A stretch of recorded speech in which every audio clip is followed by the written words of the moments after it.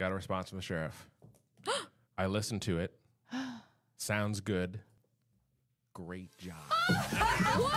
Ron is recipient of Reno PD's Medal of Honor. It started off with just a simple traffic stop, ultimately led to them requesting SWAT, which is why I responded. It's a barricaded subject in a mobile home? Yes. Yeah? Oh, yes. Waco under Withlacoochee. Yes. Oh, yeah. I've had guys go, hey, man, check my record, check my record. I said, yeah, bro, it says you can't be near schools.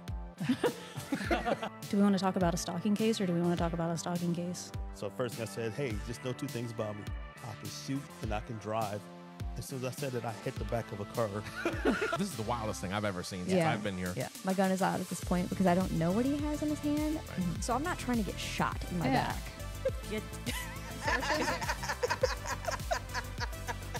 I move said rug. There's a lady hiding there with the knife.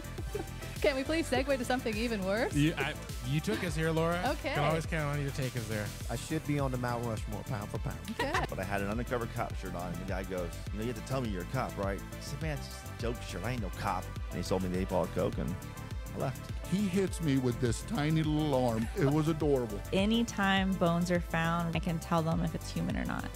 I only listen to the podcast because I got to check on you. Fair. It's fair.